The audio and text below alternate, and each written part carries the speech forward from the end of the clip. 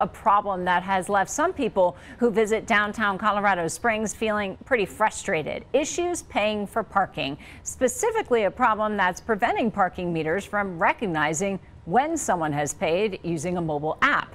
News 5's Peter Choi went to the city to find out why it's happening and how they plan to fix it.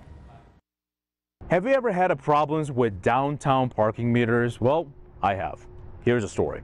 A couple weeks ago, I paid for my parking through a mobile app. Then a parking enforcement officer came, asked me if I paid. I said I did, and it showed my app. And thankfully, I didn't get a ticket. And the issue was the parking meter and my mobile app did not sync.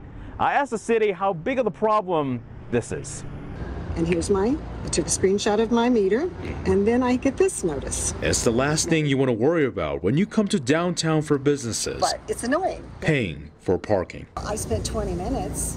Figure out why the mobile app pay didn't sync with the parking meter. To get it to work, and it didn't, so I missed my breakfast, yeah. She was not the only one who ran into same issues. On social media, people said meter said time was up, but app said 10 minutes. I guess it's easy to assume the app and the meter don't talk. What a pain. Others say I had them take 2 minutes to prove my credit card, so not syncing wouldn't be surprising. The city of Colorado Springs is well aware. Not uncommon. I mean, it's not common, it's not every day. We asked the city's public works director why we are seeing this problem. And the meter is run by Wi-Fi.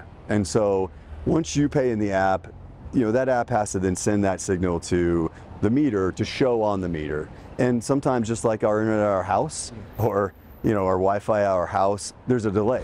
I'll refresh it, in case the Park Mobile. So the question is, how parking enforcement officers check if payment was made? Officers check the meter first. If the time doesn't show on the meter, they check license plates. Silver, Subaru, it's a sedan. Once you pay on the app, the city says you will not get a ticket, but here's a catch. Is if you have multiple cars. So if you use the app and you have multiple license plates, you got to pick the right license plate. Because no one wants to see that envelope.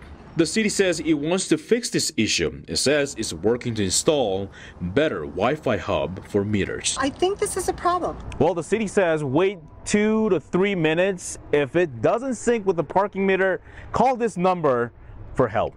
In downtown Colorado Springs, Peter Choi, News 5.